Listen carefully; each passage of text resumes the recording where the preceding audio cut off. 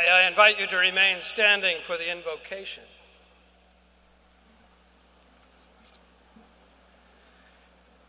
Almighty Lord, we offer our prayers to you in the assurance that you hold us all in your love and hear us. With great joy this morning, we honor your sons and daughters who will graduate today from Boston College Law School. They have touched all of our lives. We are filled with joy as we celebrate their achievements. We pray in gratitude to you for your blessings upon our graduates. We pray for their parents, spouses, children, relatives, and friends. Their constant and generous love has sustained our graduating class during all the years of their lives. We ask you, Holy Spirit, to confer your gifts of compassion and wisdom upon our graduates, that they may serve society with honor. Make them courageous in confronting any wrong, and yet discerning of the paths of peace and reconciliation. Grant them the abilities and opportunities to reach out to serve the neglected, the needy, and the rejected in our communities who call out for justice or simple understanding. Fill the hearts and minds of our graduates with zeal for all that is true, noble, just, deserving of love, and worthy of praise. Encourage them always with the knowledge that you walk with them on the journey of life. May your wisdom be firmly rooted in their hearts, so that they may bring forth in our land a rich harvest of truth, justice, and peace. Today especially, may you, O Holy One, fill them with joy and a well-deserved pride in their accomplishments. We offer our prayer to you in confidence and trust, for we live in the shelter of your love and fidelity, now and forever. Amen. And I invite you to remain standing for the national anthem, and I invite Elizabeth Cole of our graduating class, who will now sing for us that national anthem.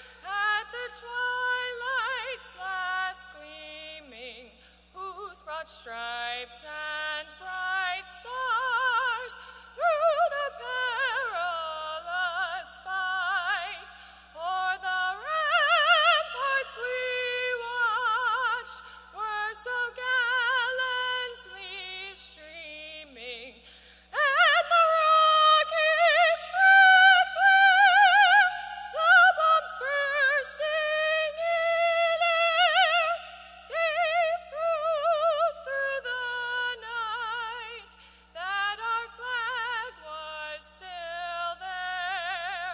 Oh, say does that star-spangled banner yet wave o'er the land of the free and the hope of the brave?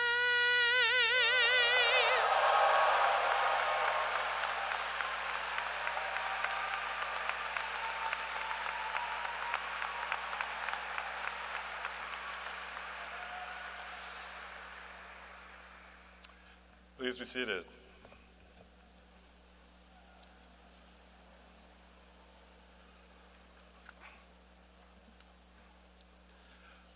Father Leahy, Provost Quigley, distinguished guests, particularly our commencement speaker, Congressman Bobby Scott, spouses, children, family, and friends of our graduates, and on this very special day, members of the Boston College Law School class of 2019. Thank you for joining us at this commencement celebration.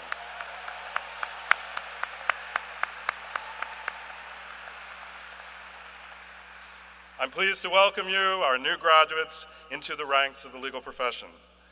As I know you've heard many times today, and I suspect you will continue to hear throughout the day, we are all very, very proud of you. Graduates, as you prepare to launch your careers this commencement day, I thought it would be appropriate to spend a few minutes reflecting on the rule of law, both here and around the world. I recently traveled to Uzbekistan, in the heart of Central Asia. Its capital city, Tashkent, lies along the famed Silk Road. Modern-day Uzbekistan is both the steward of this ancient global crossroads of culture and trade, and the brave harbinger of what the region's future could look like under the rule of law. BC Law recently formed a partnership with Uzbekistan's premier law school, the Tashkent State University of Law, the first American law school in that country's history to do so. For well over a century, the people of Uzbekistan lived under Russian colonial and Soviet domination, and when the Soviet Union collapsed in 1991, a newly independent Uzbekistan continued to be ruled by its autocratic Soviet-era president. In December 2016, a new leader came to power with a different vision for the country's future.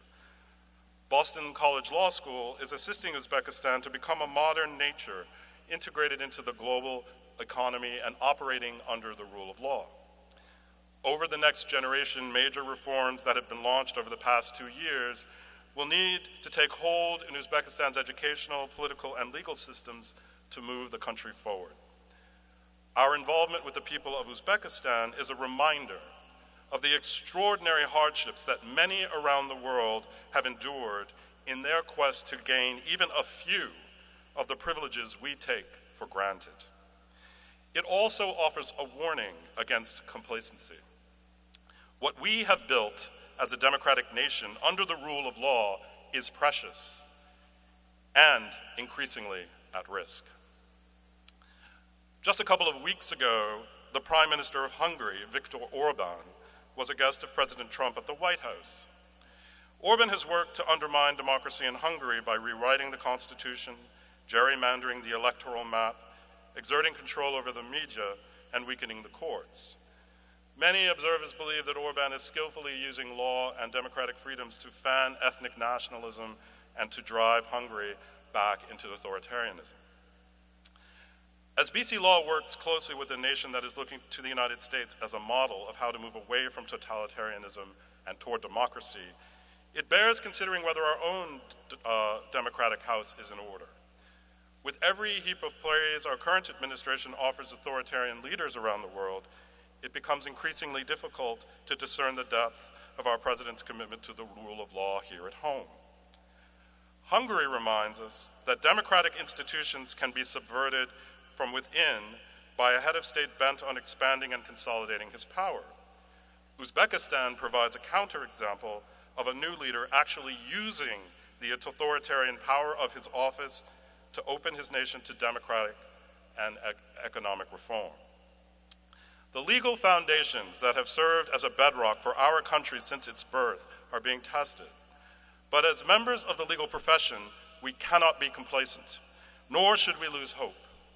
The ability of Americans to withstand attack from within and without depends on our willingness to approach our responsibilities as citizens with the utmost seriousness, to call out destructive anti-democratic behavior, and to support the efforts of those around the world who seek to liberate themselves from tyranny. As you receive your diplomas today, I encourage you to reflect on where our nation has been, where it is now, and on what it will become. Consider the two models of Uzbekistan and Hungary. Remember the centrality of equal justice for all to the security and endurance of our democracy, and never fail to recognize both the power and responsibility you wield as Boston College lawyers. Years from now, I hope you will be able to reflect back on lives and careers that strengthen the power of the rule of law and our system of justice. I hope you will have continued the work of those who have sacrificed so that we might continue to be worthy stewards of the values and traditions of our democracy that we hold dear. Congratulations, class of 2019.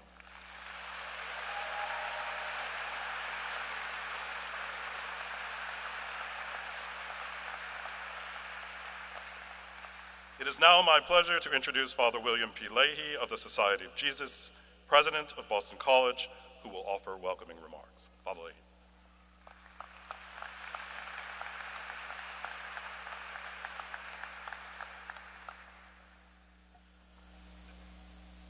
Dean Rougeau, Congressman Scott, members of the faculty and staff, parents, spouses, and guests here in Conti Forum this morning, and especially the 2019 graduates of the Boston College Law School.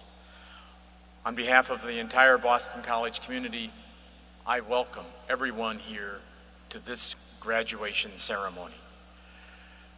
This is a day where we can think back in gratitude, we can recall many gifts, and we also know about the work that has gone into the lives of our graduates who have pursued legal education. Earning a law degree is not easy. It's a journey requiring discipline, motivation, a level of academic ability, and much support. And it occurs to me, it's fitting this morning, if I ask all of our graduates to stand and turn toward those who are here today and thank them for the ways in which they received a great deal of support. So if you graduates would stand with me, turn to our guests, and let's give everyone who is a guest here today a round of applause.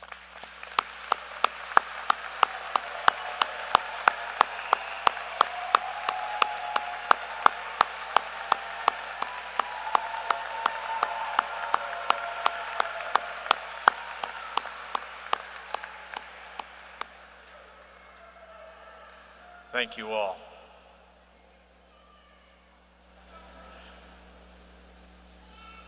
As Dean Rougeau noted, there are a range of issues facing our world today in regard to how we live, how we treat one another.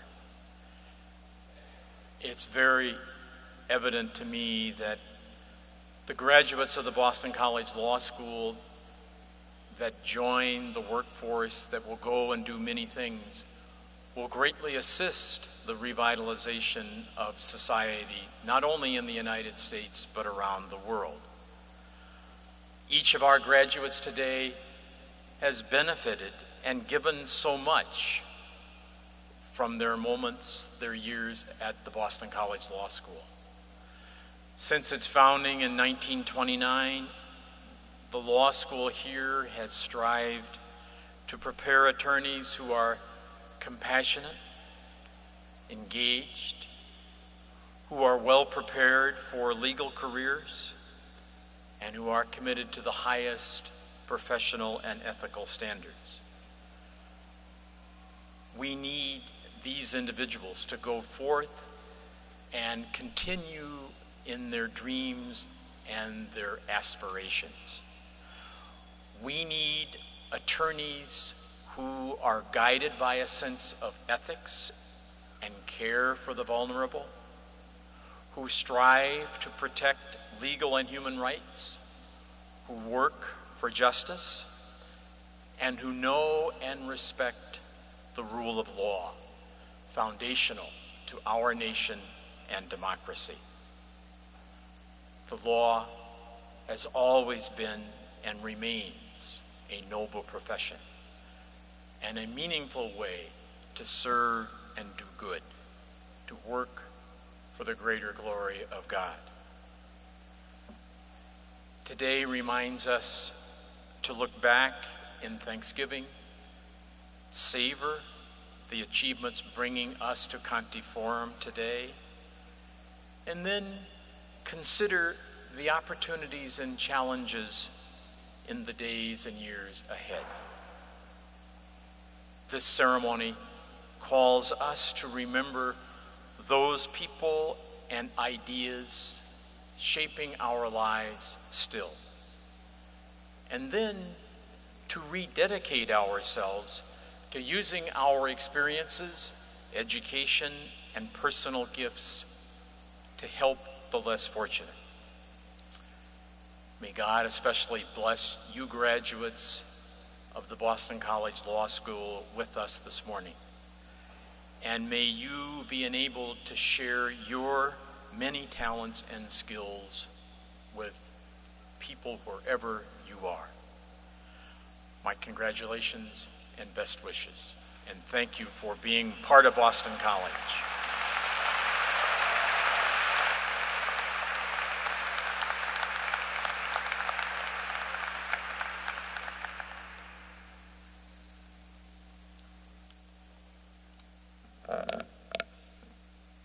Good morning. It is my pleasure to welcome and congratulate our 2019 graduates on behalf of the law school faculty. As your teachers during the 3 years of law school, it is our real pleasure to be here today to see you reach this last step in your legal education at Boston College. Graduations have two distinct purposes. First, they're moments to reflect on and appreciate one's hard work and success in completing an important phase in education. That is very much what we are doing here today, having friends, family, faculty, and staff join you in celebrating. Second, they are a moment, a perfect moment with a captive audience to share suggestions for the future. In considering what to say, during what I assure you will be very brief moments at the podium, I thought about some of the advice that I've heard my colleagues and others offer. Building on that, I thought I would offer 3 suggestions today. First, be yourself, but be yourself at your best. Perhaps you understand yourself primarily as a bold nonconformist. You challenge every norm, every rule. Or perhaps you prefer to work more quietly from within systems. There is a place for all of these variations in the law. Okay? But the mantra, be yourself, is only half of what you should strive for. Yes, you do want to be yourself, but be the best version of that self. Second, your good name once lost. Okay? Well, even if that phrase or famous variants thereof overstates the risk, it captures a truth about one of the most valuable assets you have, your reputation. You now have one, but as you enter practice or pursue a path beyond the practice of law that builds on your legal education, you will be establishing your reputation. This is true in both large and small ways. Are you reliable? Do you say and do what you mean? Do you treat others with respect? Are you really doing your work? Do legal adversaries respect you? If they do, you are both skilled at your work and you are professionally and personally credible over the long haul. It sounds so obvious and mundane as to be trite, perhaps, but the reality is that not everyone does, in fact, conduct themselves according to such principles. Bottom line, if you accept a job, a role, a task, then while you have it, you should approach it in a manner that reflects well on and builds your good name. You cannot control everything in life, but you have significant control over this. Exercise it well. Third, engage in periodic reflection on your career. 2 key words here, periodic and reflection. First, to reflection.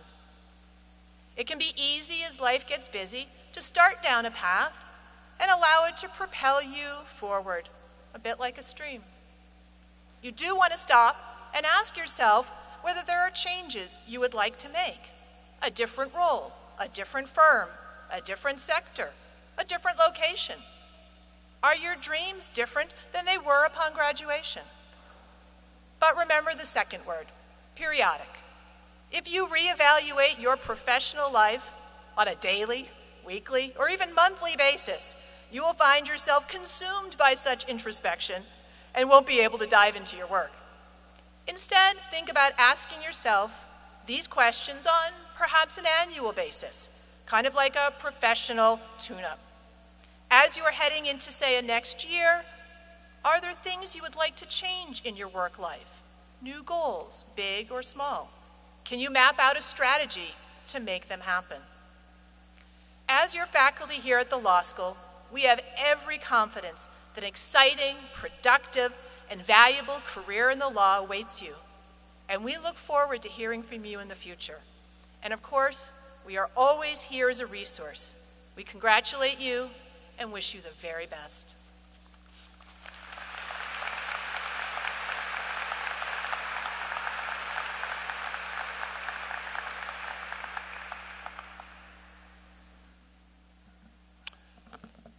It's now my pleasure to introduce our speaker today, Congressman Robert Scott. A graduate of BC Law, Congressman Scott has been recognized by the Hill newspaper as one of the top 25 hardest working members of Congress. He has represented Virginia's 3rd Congressional District since 1993, the first African American elected to Congress from the Commonwealth of Virginia since Reconstruction, and only the 2nd African American elected to Congress in Virginia's history. He's also the first American with Filipino ancestry to serve as a voting member of Congress. As chairman of the Committee on Education and Labor, he is advancing an agenda that improves equity in education, frees students from the burdens of crippling debt, protects and expands access to affordable health care, ensures workers have a safe workplace where they can earn a living wage free from discrimination, and guarantees seniors have a secure and dignified retirement. From 2015 to 2018, he was a ranking member of the Committee on Education and the Workforce and was one of 4 primary authors of the Every Student Succeeds Act. Congressman Scott also worked to secure passage of legislation to reform and update the nation's career and technical education system. He serves on the Committee on the Budget, where he is a leading voice on fiscal policy and reducing the deficit. Congressman Scott is also a recognized champion of the U.S. Constitution and the Bill of Rights. On matters of crime, terrorism, and homeland security, he sponsored the Death in Custody Reporting Act and led efforts in the House to pass the Fair Sentencing Act, one of the first successful reductions in a mandatory minimum sentence in decades. He also co-authored the Safe, Accountable, Fair, and Effective Justice Act, which has been recognized as one of the most comprehensive criminal justice reform bills in a generation. Congressman Scott is a strong supporter of military readiness, as well as troops and their safety. He himself served in the Massachusetts National Guard and the United States Army Reserve.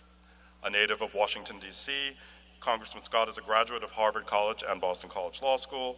Before his election to Congress, he was a member of the Virginia House of Delegates from 1978 to 1983 and the Senate of Virginia from 1983 to 1993. Please give a warm welcome to our 2019 Commencement Speaker, Robert C. Bobby Scott.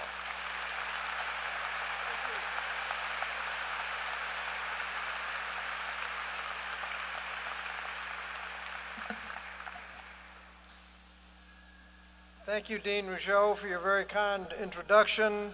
Father Leahy, members of the Board of Trustees, faculty and staff, parents, relatives, and friends, we are all here to honor and to congratulate the Boston College Law School class of 2019. Give them a hand.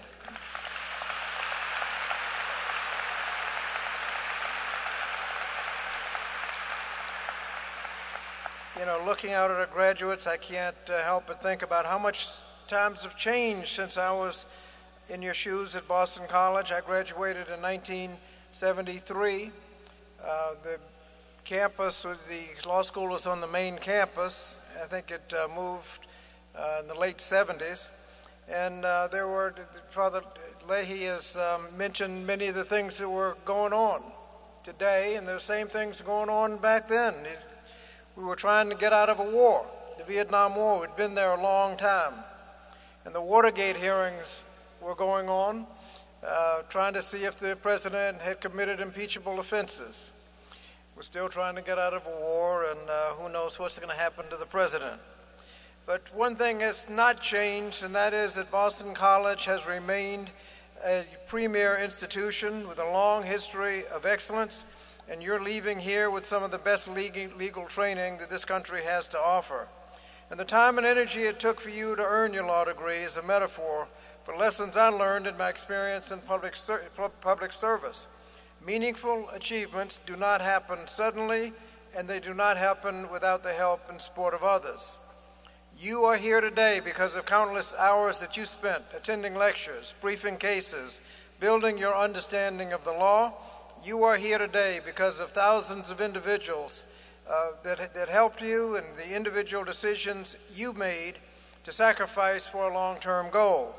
And you're here because of the people in this arena who supported you when you struggled, congratulated you when you succeeded, and tolerated you when you were stressed out. Unfortunately, in today's social media, the culture of capturing, sharing, and cultivating the highlights of your lives has the effect of erasing, or at least concealing, the work required to produce moments of triumph.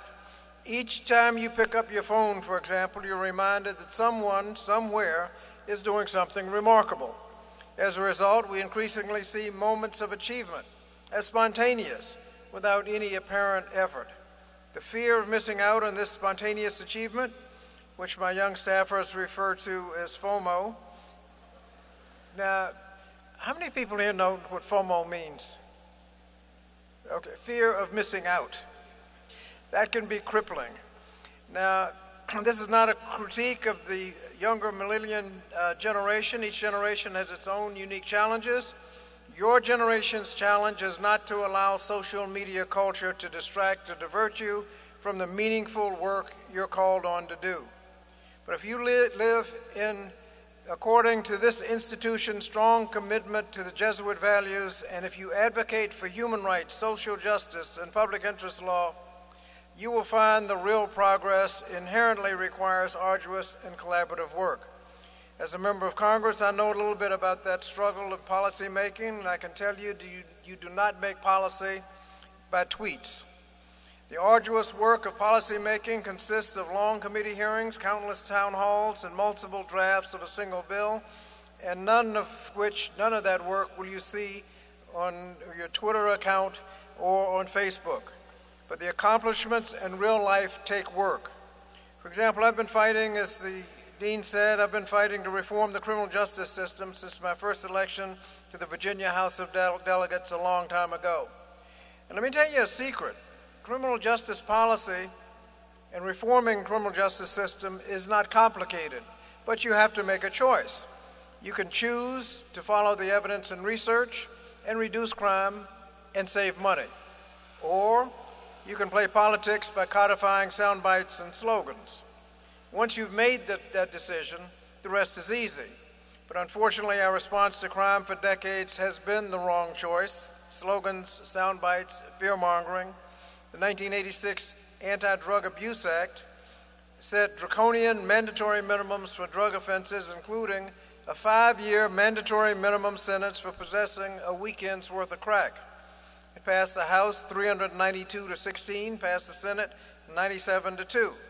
8 years later, during my first term in the House of Representatives, we passed the Violent Crime Control and Law Enforcement Act, better known as the Clinton Crime Bill.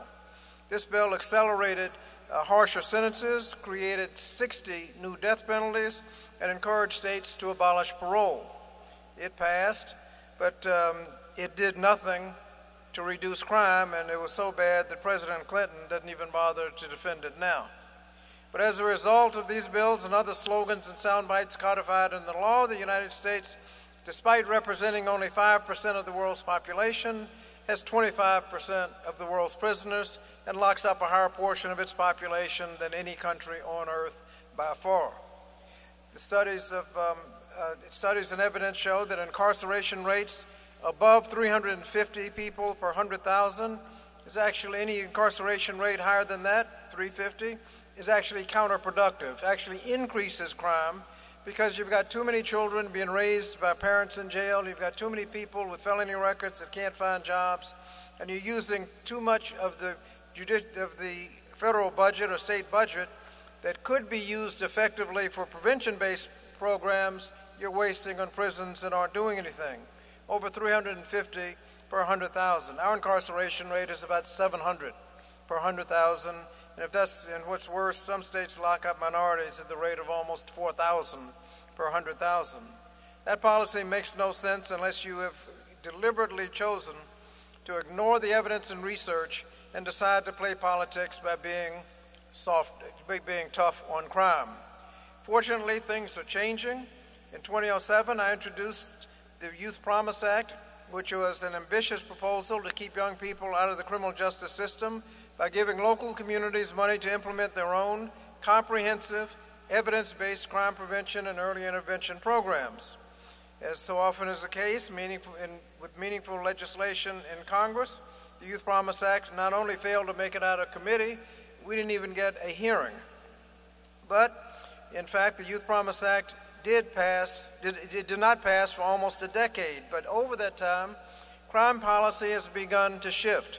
So policymakers saw the benefits of following the evidence and research.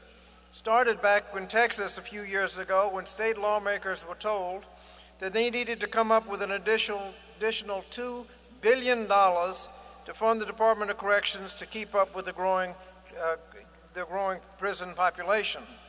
State lawmakers decided to choose another path. They spent about 10% of that, about $200 million, not $2 billion, to invest in evidence-based prevention, early intervention, and rehabilitation strategies. That investment was so effective that it not only eliminated the need to build new prisons, it actually allowed them to close some of the prisons they had. So by 2015, conservative groups started to pick up the mantle of criminal justice reform just because of the massive cost savings and joined forces of progressive and civil rights groups that have been demanding reform for years. Now, during this time, I ascended to the top Democratic position on the Education Committee and took advantage of that position. When we renewed the Juvenile Justice and Delinquency Prevention Act, I made sure that the provisions of the Youth Promise Act were actually put into the bill. So when the bill passed and was signed into law in 2018, the Youth Promise Act, the provisions of that bill are now in the law of the land. And now other legislators are also choosing to follow the evidence and research and over sound bites and slogans, and we're making progress on criminal justice reform. As Martin Luther King once said, human progress is neither automatic nor inevitable. Every step towards the goal of justice requires sacrifice, suffering, and struggle, and the tireless exertions and passionate concern of dedicated individuals. In your life, both personally and professional, you'll be tempted to choose the easier path. But when faced with temptation to take that easier route, I hope you remember the Jesuit principles that Boston College Law School seeks to instill in each of its students. That is, public service, social justice, and a commitment to excellence. Perhaps nobody embodies these principles more than Father Robert Drinan, the former dean of the law school, a Jesuit priest, and 5-term member of Congress. As a member of Congress, Father Drinan was a powerful voice for the poor and disadvantaged, and he was guided by a sense of morality rooted in the Jesuit tradition. He once said that there's a common core of moral and religious beliefs, and frankly, we are in total violation of that. We're supposed to be good to the poor. We have more poor children in America than any other industrialized nation. We're supposed to love prisoners and help them. We have 2.1 million people in prison, the largest of any country on earth. We also allow 11 children to be killed every day. All of the religions are opposed to that. That's violence Why don't we organize on that? That's the question that still resonates with us today. And as you know well, systemic inequalities continue to bar underserved Americans from equal access to education, health care, employment, even basic necessities. Yet our political environment continues to devolve into televised spectacles, short-sighted policies, personal animosity, and we so much need not to get distracted by that concern. We must always remember that progress is the result of consistent commitment to hard work and a focus on priorities. Just as you worked hard in law school, you must work hard to expand access to education, health care, to strengthen voting rights, and perhaps even reform our criminal justice system. Now, as I close, I want to leave you with the words of the late Massachusetts Senator Edward Brooke, who delivered the commencement address to Wellesley College in 1969. In words that still ring true today, he said, "This country has profound and pressing social problems on its agenda.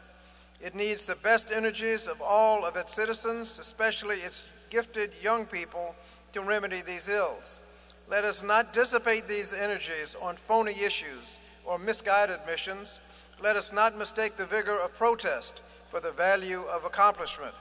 Let us direct the zeal of every concerned American to the real problems. Let us forsake false drama for true endeavor. Let us, in short, recognize that ours is a precious community that demands and delivers the best that is in all of us." Graduates, I can't wait to see the best in all of you. Our future is brighter because you have taken the right path. Thank you, and congratulations to the Boston College class of 2019.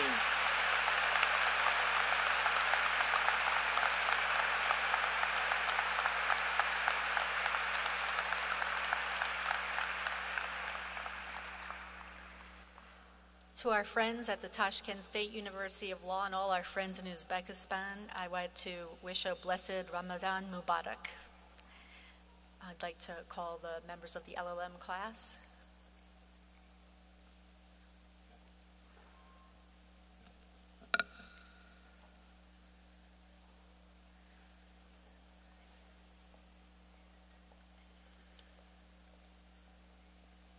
Simon-Marie Albert Lebrun. Fei Hengbo,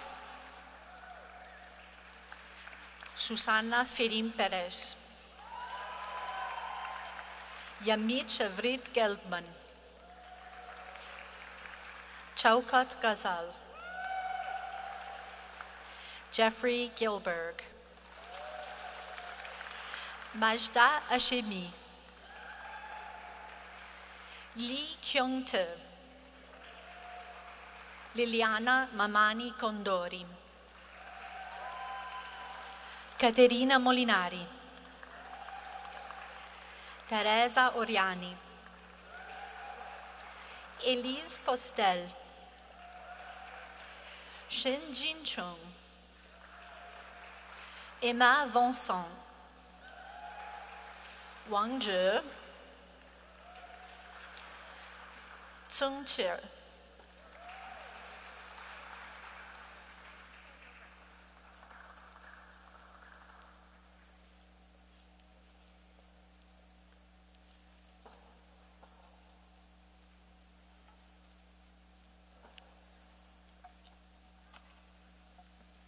We now have the pleasure of let's start with the class, JD candidates for the class of 2019. If you want to come forward.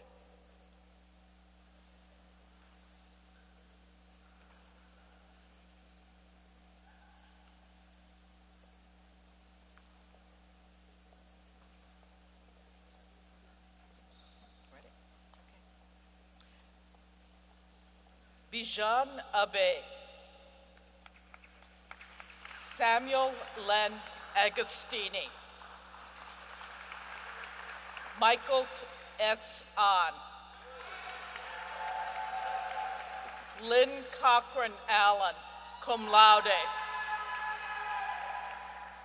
Lauren Dowden Allen, cum laude, Timothy Andrea, magna cum laude. Thomas James Andrikopoulos. Alexander N. Apostolaris.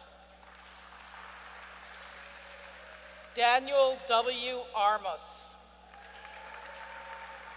David Michael Armas. Samuel Vincent Ascanio. Carlos Manuel Badiola. Catherine Eliza Bailey Sullivan. Madison A. Ball. Alexander Michael Beals. Omar Benani. Alexis Slay Berglund, cum laude. Michael S. Berry. Samantha Ann Bate, cum laude. Evan D. Bloom, cum laude. Allison K. Blum. Emma Bernadette Bola, summa cum laude. Alexander Feeman Booker. Alexander Augusti Bo Rhodes, magna cum laude. Jennifer Ann Bowers, cum laude. Molly Taylor Boyd. Luke Martin Breckenridge. Tyler Charles Brown. Yatunde Buraimo. Leanne Butterfield. Virginia J. Calistro. Michael R. Casagrande, cum laude. Jade Alexandra Castro. Michael A. Cavuto. Elizabeth Yolanda Che. Naveed Chirachi. Ha-Yun Cho. Michelle Han-Young Cho. Wan Yul Cho. Ellen Choi. Soo-Yun Choi. Patrick T. Chapchak. Michael Joseph Clough, cum laude.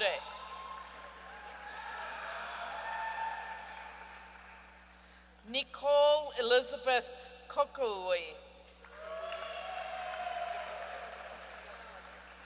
Elizabeth Jill Cole. Jesse R. Coulon, cum laude.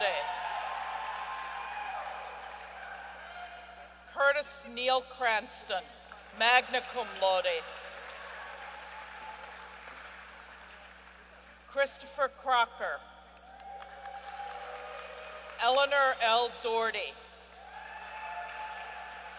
Victoria Madeline Dawes. Lisa C. Diacutis. Carlo J. DeHart.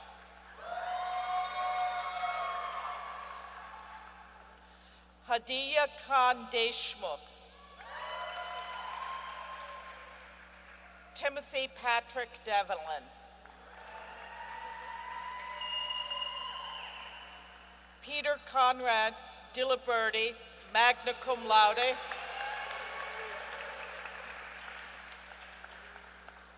Colin Alejandro Dilly. Natasha Lisa Dobrot, magna cum laude. Nicholas Orion Dodson. Samuel Hayes Doherty, cum laude. Devon Carlin Dre. Chen Fai Du. Yintian Duan. Hannah Teresa Dudley, cum laude. Adam T. Durham. Elizabeth Dwyer. Ethan A. Eastwood. Elizabeth Rosenberg Ellis. Hannah Rose Eskenazi, cum laude. Caroline Blakeney Evans. Haley Elizabeth Evans. Gabriella Marie Falcone, cum laude. Edward Clark Faust. Harry Feinberg. Brandon H. Farrick, summa cum laude. Mariah Elena Filiete Vasquez, cum laude.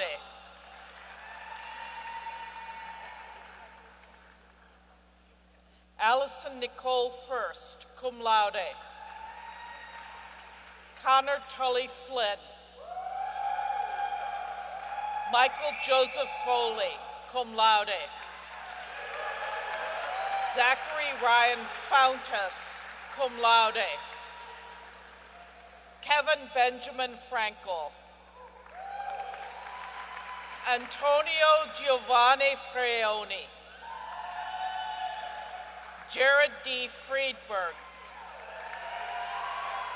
Shannon E. Galvin. Niccolo Gandini. Abigail M. Garahan. John Lewis Gavin, magna cum laude. Eric Christopher Giebert, cum laude. Mohammed Zuair Ghazawi. Jesse R. Gibbings. Amy Lee Goodman, summa cum laude. Haley S. Grissom, cum laude. Amber Catherine Groves. Nicholas Ronald Gunton. Ryan P. Hallisey.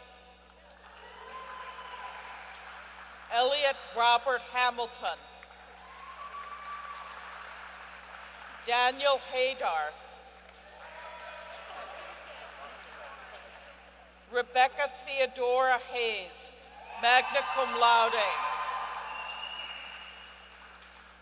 Oscar Tao He.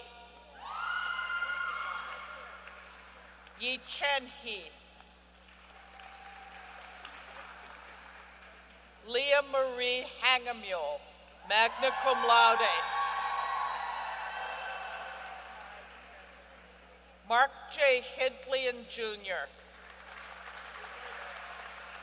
Todd Gregory Hobbs. Mary Hadley Holmes. Imran Hossein. Benjamin Manho Hoy. Susan S. Swang.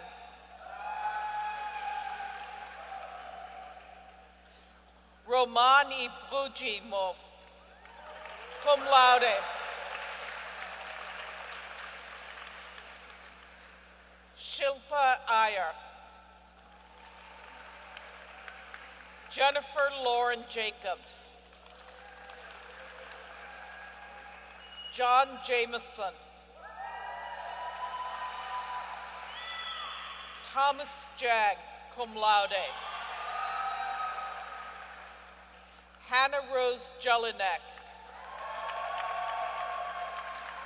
Brandon Bennett Jewart. Daniel D. Johnson. Elizabeth T. Johnson. Stephanie N. Johnson, cum laude.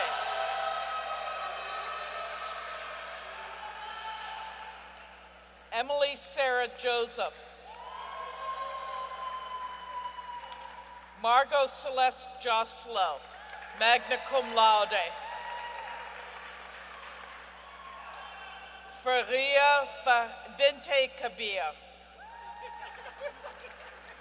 Sanko Kundaswamy. Samuel J. Knusher. Paul Raymond Katsimovsky.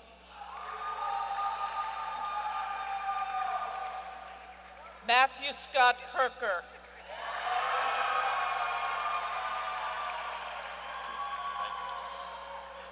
Srish Kakarel, magna cum laude. Daewoo Kim. Matthew J. King. Megan Patricia King, cum laude. Zachary Alexander Klein, cum laude. Adam Joseph Kleinfeld. Michael J. Coe, cum laude. Garubed Kupshirian, cum laude. Brooke Ashley Kootman, cum laude. Lauren Ann Coster, cum laude. Anastasia Curtis Kirkovelos. Alexis Margaret Kroll, cum laude.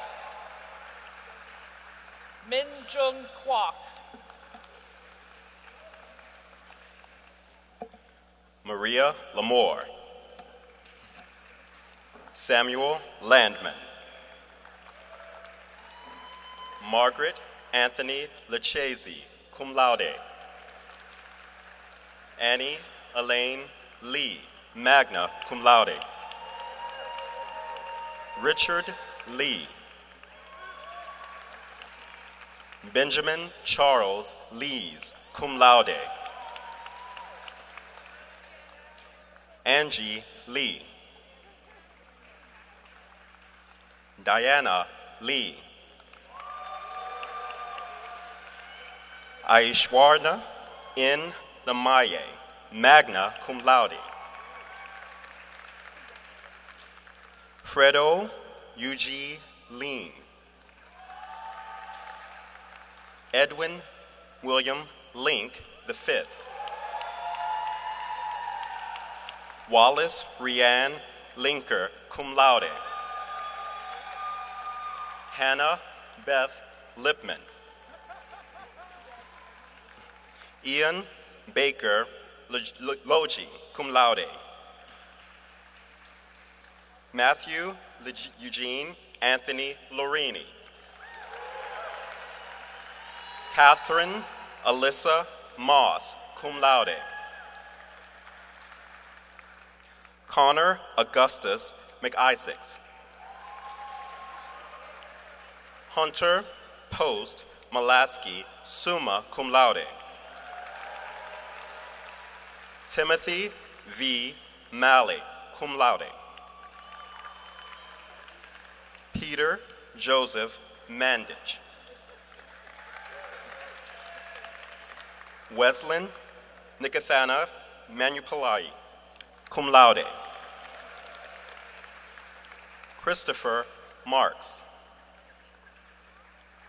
Brianna Kate Marshall. Hale B. McAnulty. Morgan Elizabeth McDonald. Sean Patrick McKinley. Kaylee Aaron McGlynn, magna cum laude. Brendan Ellett McGow. Brendan James McKinnon. Thomas Brandon McLaughlin, magna cum laude. Siobhan Teresa McNulty, cum laude. Sumanjit Mime. Pooja R. Mehta. Edward Stapleton Melanson.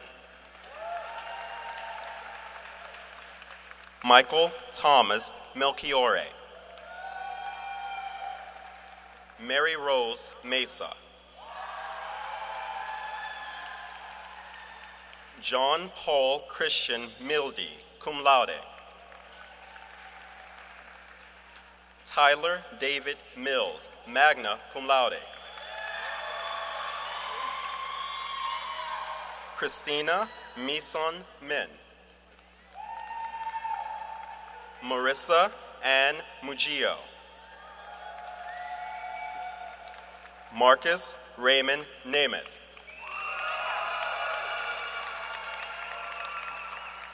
Joseph Matthew Norena, cum laude. Rohan K. Ori, cum laude. Terrence Robert Olson, cum laude. Samantha Logan O'Neill. Matthew O'Neill, cum laude. Nathan Y. Hack.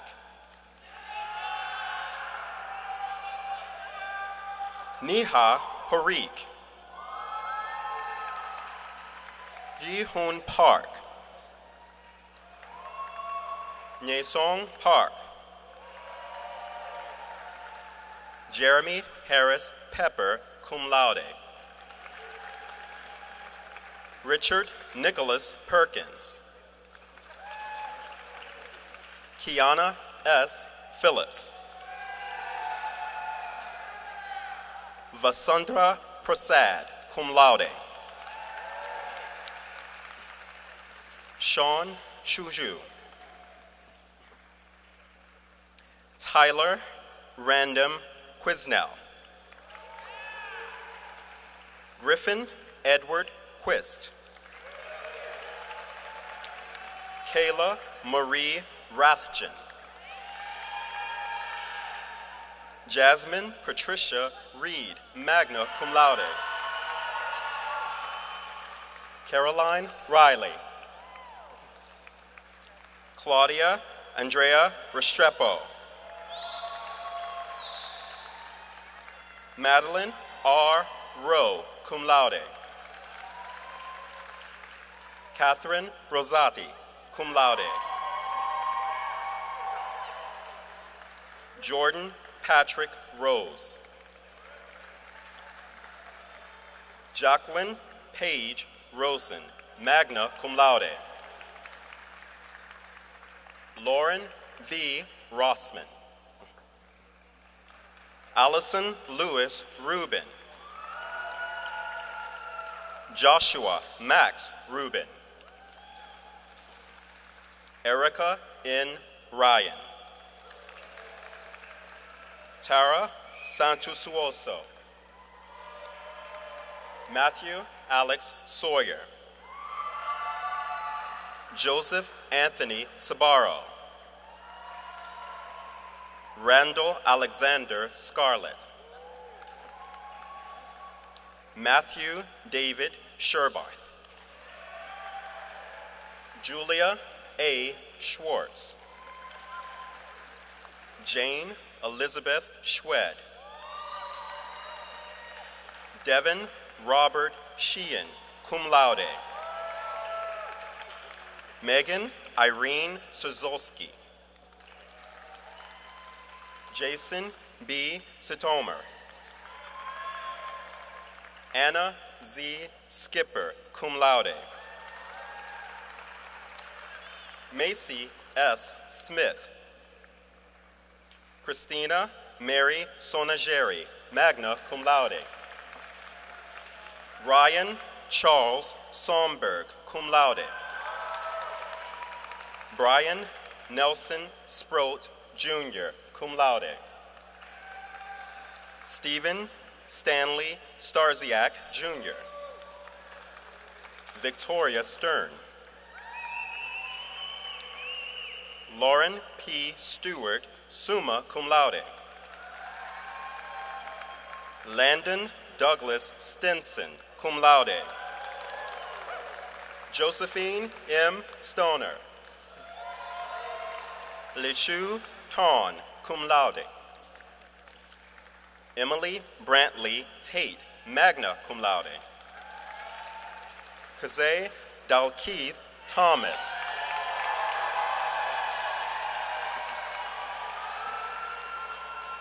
Brian Thomas, cum laude. Olivia Lyon Veslich.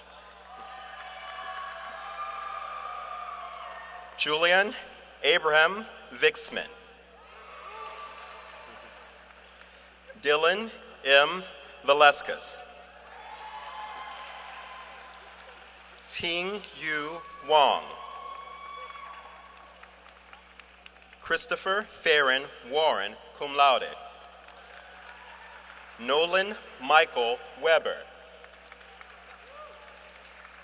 Jenna Michelle Wiseman. Ryan Thomas Wellwood. Catherine Elizabeth Weston, magna cum laude. Colin Jordan Wetmore. John F. White III. Dana E. Wooten. Andrew Pax Yarrows, cum laude. Sua Yoon.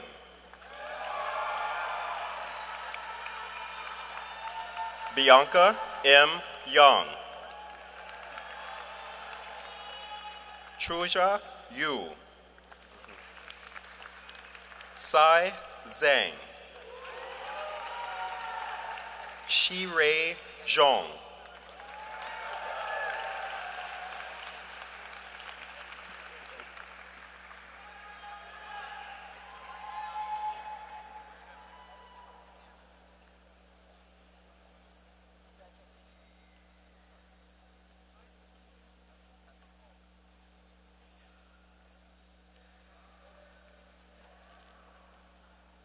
Well, how about a round of applause for the class of 2019?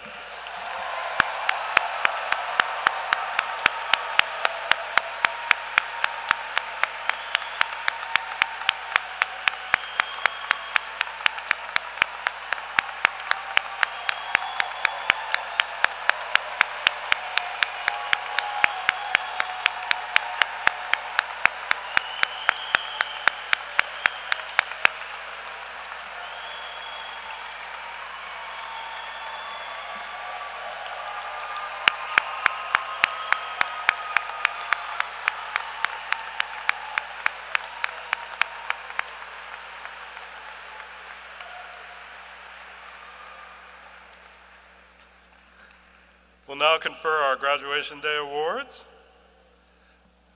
Our first award is the Susan Grant Desmarais Award for Public Service Achievement and Leadership. Our Susan Grant Desmarais winner is Lauren Coster.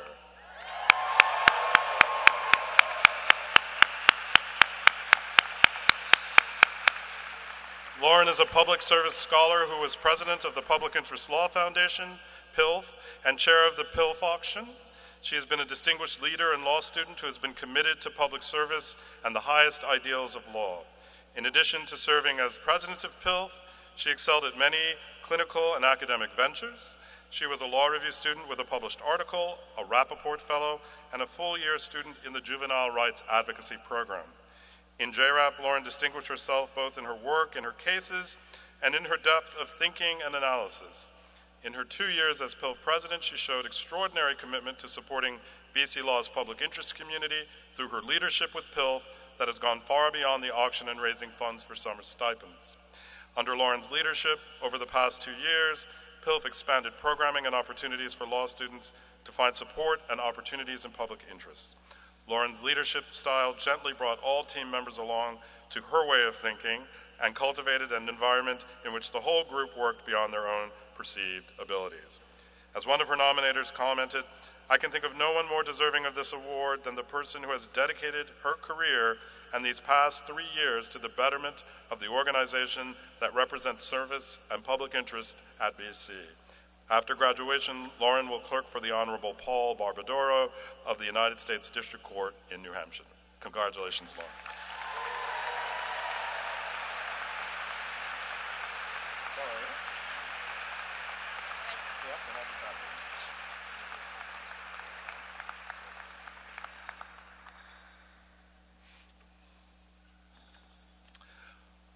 Our next award is the St. Thomas More Award for the student who exemplifies the intellectual, spiritual, and moral qualities of St. Thomas More. One of our highest honors, the St. Thomas More Award, is named for a Catholic saint who famously put his devotion to faith and morality above a love of worldly power and position. This year's St. Thomas More Award winner is Michael Foley.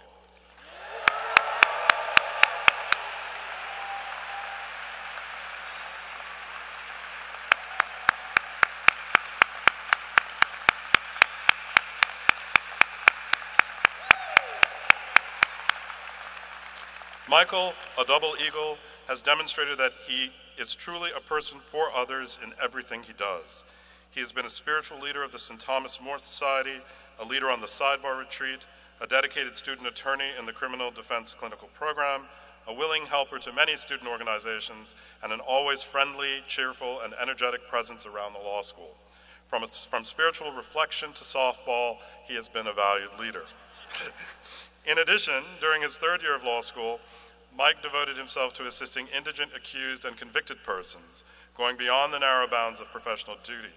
He volunteered repeatedly to represent inmates who found themselves in disciplinary trouble in the prisons, and then realizing that many poor and incarcerated persons did not have decent clothing to wear to their court appearances, he initiated a clothing drive on campus. In the words of one of his nominators, St. Thomas More would have been proud to have his name linked with Michael Foley's, and in the words of another nominator, as the BC saying goes, truly a man for others. After graduation, Michael will join the law firm of Choate, Hall, and Stewart LLP here in Boston. Congratulations, Mike.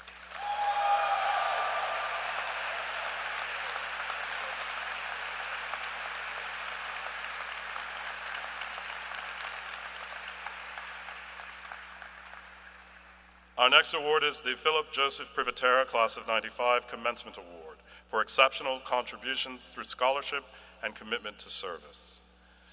The Privatera Award recognizes an individual who is an extraordinary student leader as well as an excellent scholar. Our award winner this year is Stephanie Johnson.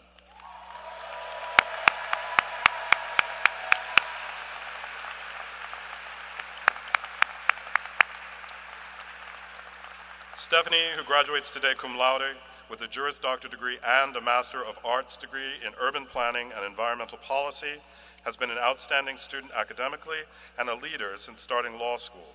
Stephanie has served as an articles editor of the Boston College Law Review, a fellow for the Rappaport Center for Law and Public Policy, co-president and community service chair of the Black Law Student Association.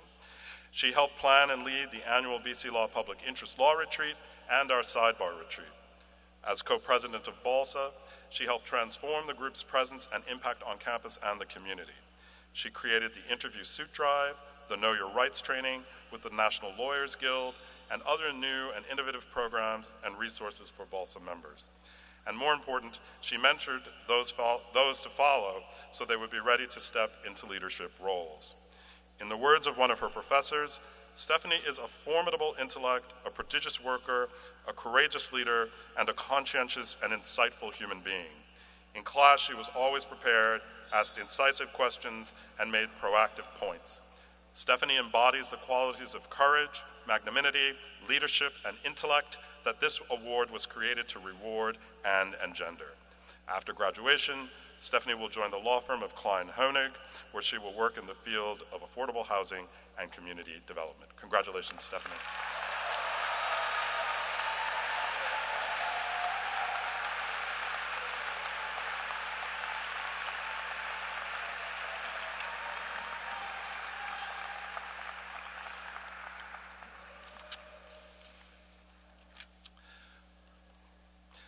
Our final award is the Attorney Michael A. Flanagan Award for highest academic rank. This year's valedictorian, graduating summa cum laude with a grade point average of 3.843, is Brandon Farrick.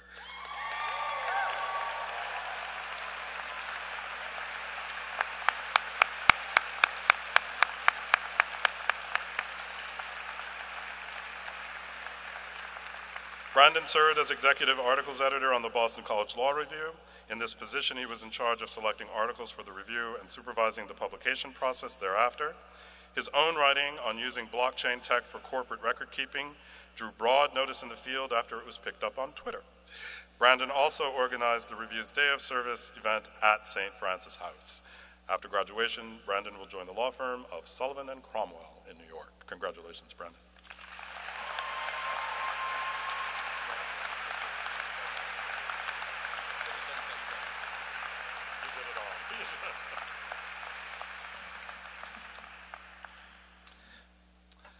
I'd now like to invite the LSA President, Marcus Nimeth, to the podium.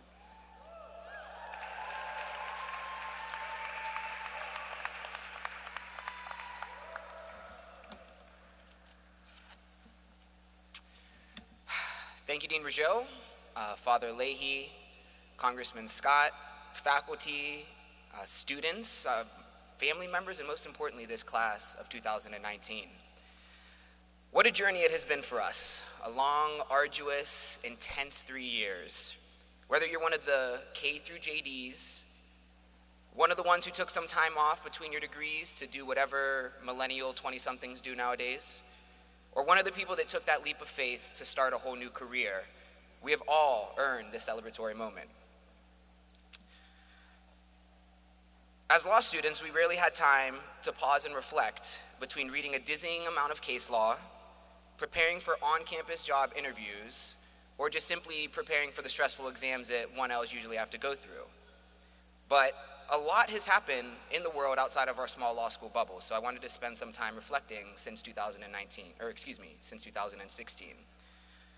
We witnessed the first complete solar eclipse in almost 4 decades on this planet, or in the United States. That was pretty amazing. We saw the unfolding of the European Union as the United Kingdom decided to take its Brexit steps. The Syrian refugee crisis captivated millions across the globe as we saw photo after photo to remind us of how truly lucky we are to be here.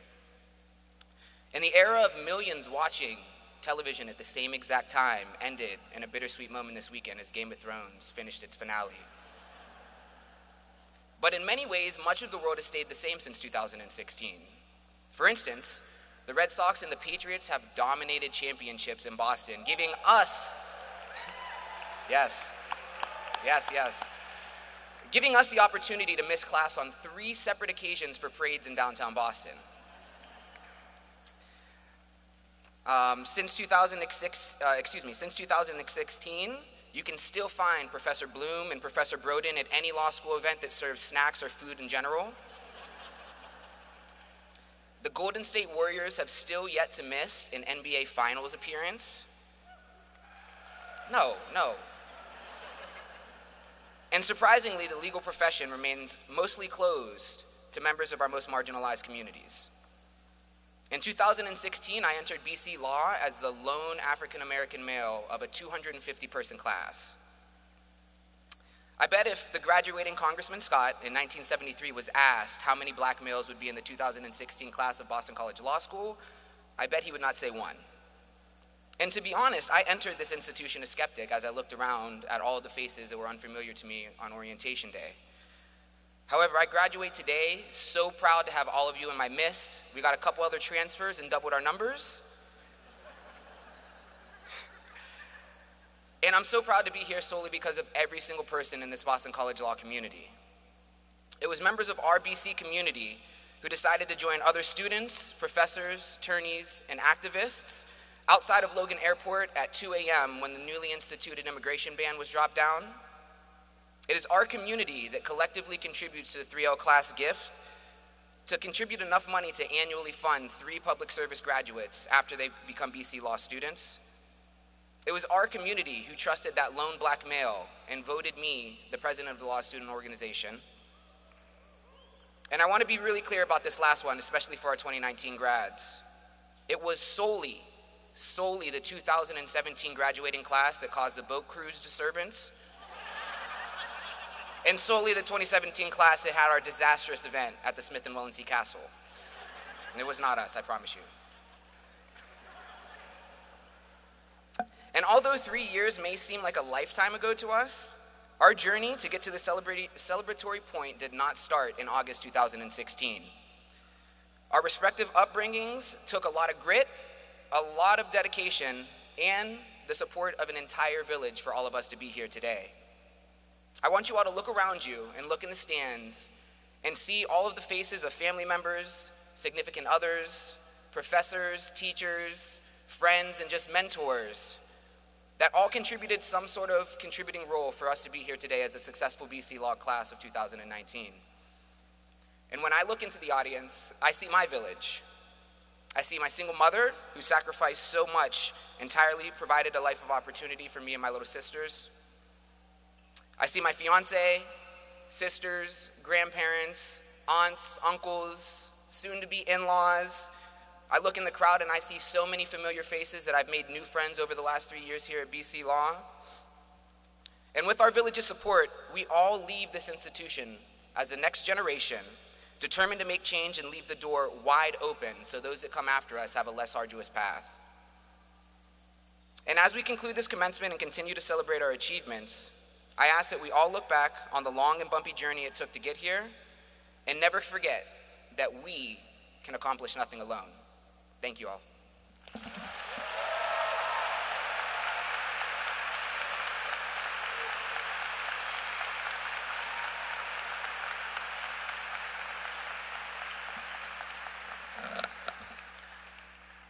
Sharing a proper greeting and a farewell are quite significant in Jewish tradition. It is a spiritual act to arrive and a spiritual act to depart. For when one arrives or departs, there is potential for transformation. In fact, most of our greetings in Hebrew that mark these moments are not just statements or questions, they are actually blessings. Wishing someone good morning is wishing them a morning filled with light. Welcoming someone is to express gratitude for their being and arrival. I have been given the task of sending you on your way with a final benediction. Calling upon my tradition informs me not just to say farewell, but to wish you well. I'd like to pause and reflect on the spiritual meaning of this moment. What does this moment of farewell mean? What is its potential? How does one leave? The Talmud, one of our earliest Jewish legal texts, teaches one who takes leave of his friend should say, Lech l'shalom, go to peace, rather than Lech b'shalom, go in peace, which you might hear more commonly. There is a difference in saying Lech b'shalom, go in peace, versus Lech l'shalom, go to peace. The difference lies in one small Hebrew letter, With each of these expressions being grammatically correct, the difference seems relatively minor, although maybe not to an attorney who observes and scrutinizes every word or letter. In this case, one letter makes a big difference. The former, bishalom, go in peace, is passive, implying that one will go with peace, remaining idle, already having achieved their destination. To wish someone that they go to peace is to bless them with a journey, to pray that their life continually move in the direction of wholeness. Such is my prayer and wish for you. So I invite you, if you are able, to rise as we ask for God's blessing upon you.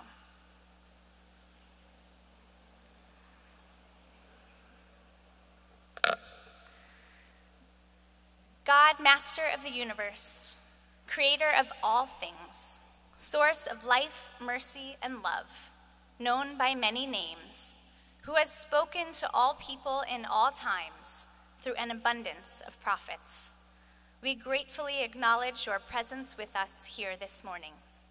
Today we celebrate the Boston College Law School graduates of 2019 who journey on to new endeavors with distinction.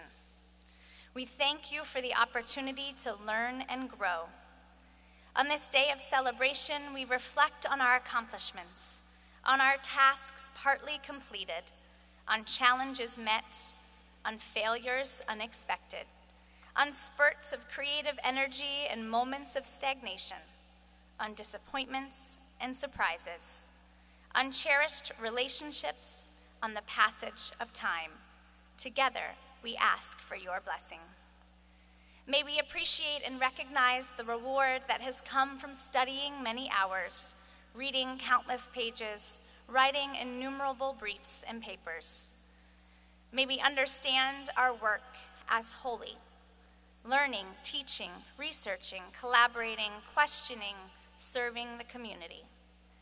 May we recognize your hand, O God, in helping us to accomplish what was at one time a distant dream.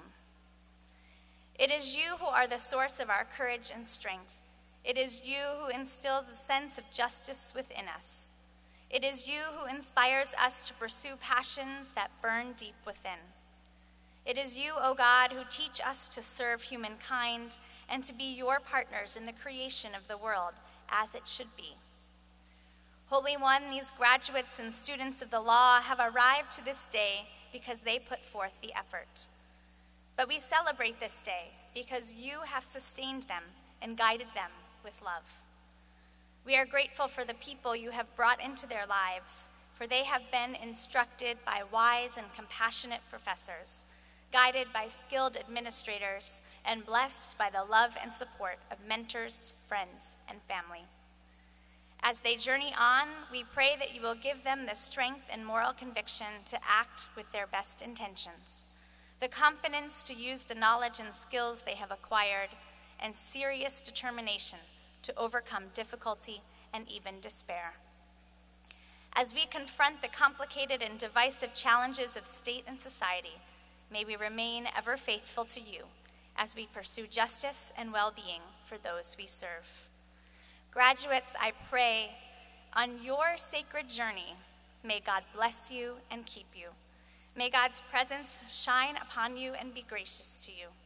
May God lift God's face to meet yours, granting you God's most precious gift of wholeness, of meaning, of shalom. May your name and your legacy be worthy of God's blessing. Lech l'shalom. Now go forth to peace. And let us all say, Amen.